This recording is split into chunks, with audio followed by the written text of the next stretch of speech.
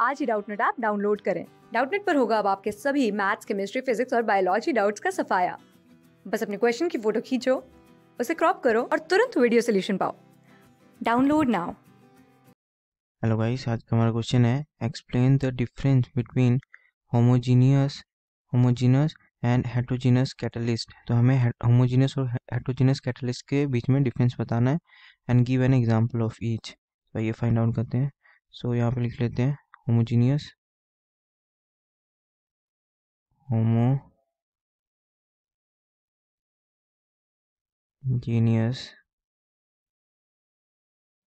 Homogeneous लिख सकते हैं और यहाँ पे लिख लेते हैं heterogeneous.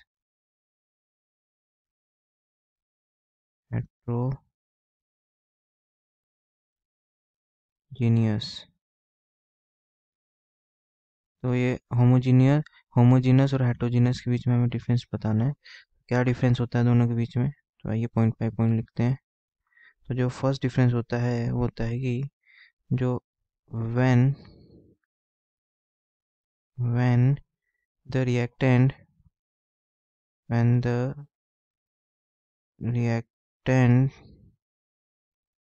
and the catalyst and the catalyst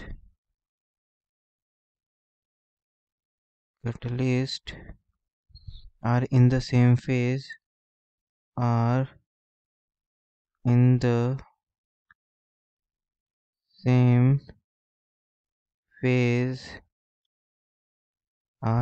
same phase that is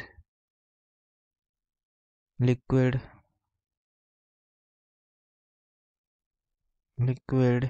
or gas the process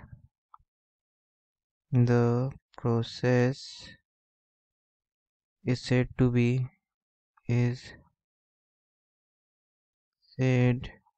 to be homogeneous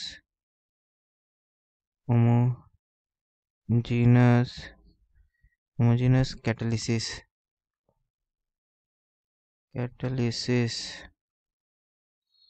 and जो हमारा हेटेरोजीनियस होता है वो होता है the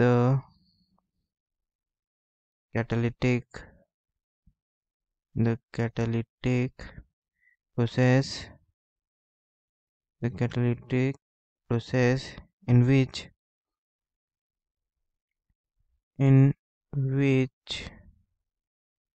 the reactant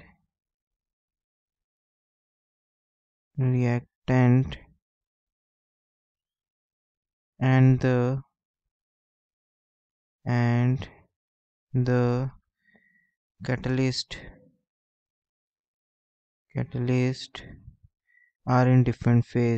are in different phase is known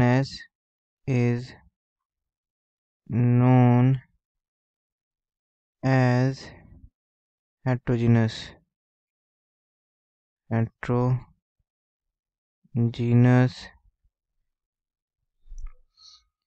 so guys, ये होता है हमारा होमोजीनियस एंड हेटेरोजीनियस। जो इनकी डेफिनेशन है कि जब रिएक्टेंट और कैटलिस्ट सेम फेज में हो तो वो होमोजीनियस होता है, एंड जो कैटालिटिक प्रोसेस है जिसमें रिएक्टेंट और कैटलिस्ट डिफरेंट फेज में हो तो वो हेटेरोजीनियस होता है।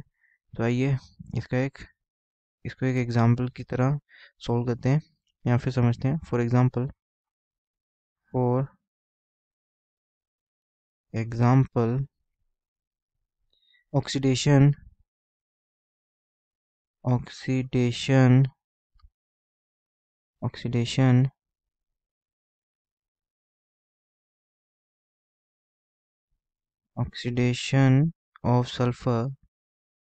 oxidation of sulfur dioxide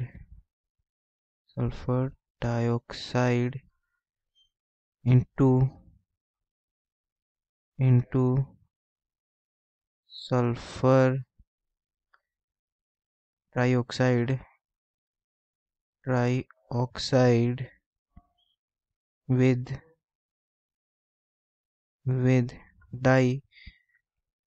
oxygen, dioxygen in the presence of oxides, in the presence of oxides of nitrogen, of nitrogen as the catalyst, as the catalyst in the lead.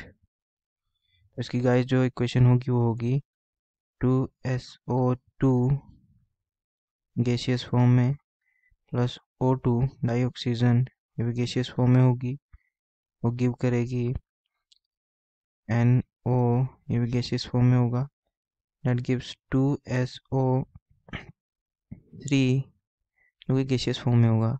और guys जो इसका example होगा वो होगा जब oxidation होगी, oxidation oxidation of sulphur, oxidation of sulphur dioxide, dioxide into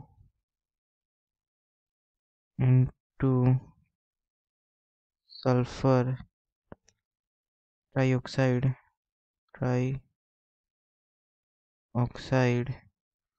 in the presence of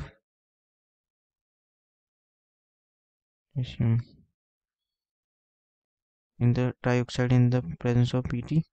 तो जो इसकी इक्वेशन होगी वो होगी 2SO2 गैसियस फॉर्म में होगी और ये गिव करेगी 2SO3 गैसियस फॉर्म में, एंड ये होगी in the presence of Te। So guys जो हमारा हेटेरोजेनस क्या क्या होता है, जो रिएक्टेंट और कैटलिस्ट सेम फेज में होता है तो होमोजेनस होता है, और जब रिएक्टेंट और कैटलिस्ट डिफरेंट फेज में होता है तो हेटेरोजेनस होता है। एंड उसका एग्जांपल्स ये रहे, जब ऑक्सीडेशन होती है सल्फर डाइऑक्साइड की into sulphur trioxide in the with dioxygen in the presence of oxides of nitrogen and catalyst. तो ये इसका एग्जांपल है होमोजेनस का, और ये रहा हेटेरोजेनस का example. So thank you guys. Class 6 से 12 से लेके नीट, IIT, JEE मेंस और एडवांस के लेवल तक 10 मिलियन से ज़्यादा स्टूडेंट्स का भरोसा। आज ही डाउनलोड करें डाउटनेट ऐप या व्हाट्सएप कीजिए अपने डाउट्स 8400 400 400 पर।